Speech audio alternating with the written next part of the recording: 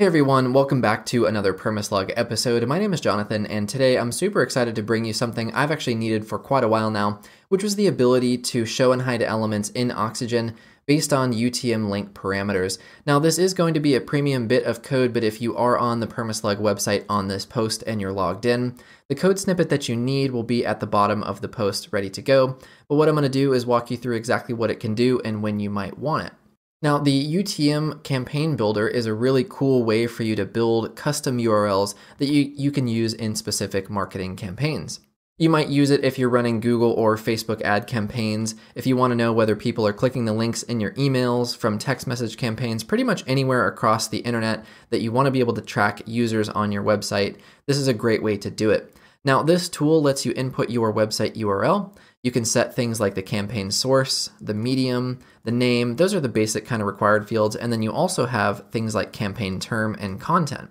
In this particular example, I'm saying my campaign source is Google. Our medium is cost per click. And you can see there's a few examples like banner, email, that sort of thing. Spring sale is going to be our campaign name. And then term, you could do something like, shoes.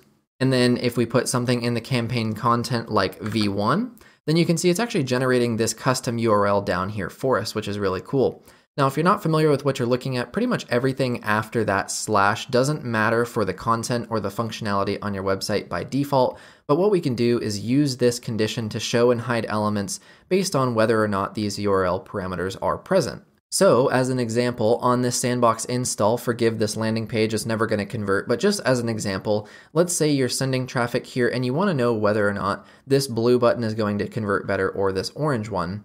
You only want the blue one to show up if people come directly to this page, like they browse through your site and get here, or if they come to it from your Google Ads campaign, email, whatever you have set up, then this orange one is going to show up. Now what we can do is go over here to Oxygen. I'm going to choose this orange button that I have, click on the conditions icon over here, click on set condition, add, and then you'll notice with that condition installed, you have a couple things up here. So you have this A/B testing as a category, and then all of these options we just looked at. So source, medium, campaign, term, and content. Just choose one. So our UTM source is equal to Google, and these are case sensitive, so just keep that in mind. Add condition, our medium was cost per click. Add condition, our campaign was equal to spring _ sale. And then our term was shoes. And then our content was, what did we say? V1 for version 1. So now what's going to happen is this condition is actually going to verify that all of those conditions are true, all those parameters are present in the URL, and that's actually going to make this button show up on the front end. If you only want one of those to be present, you can choose the or, but and will make sure that all of those are present. So let's go ahead and save this.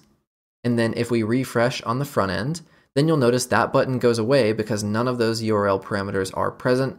So that's pretty cool. Now, just to show you what it looks like, I'm going to copy this URL. We'll go back over here and pop that in.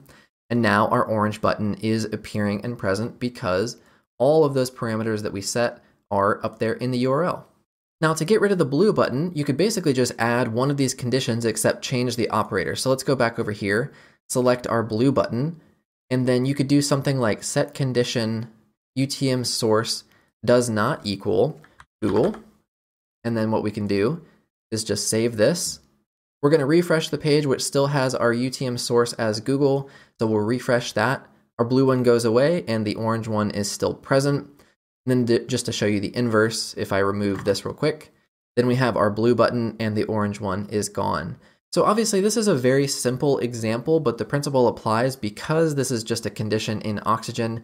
You can pretty much put it on any element across your site, whether it be a div, image. You can use it to change things like headlines and text in your marketing campaigns. So this is super powerful, especially if you're a freelancer that works with other marketing agencies like I do.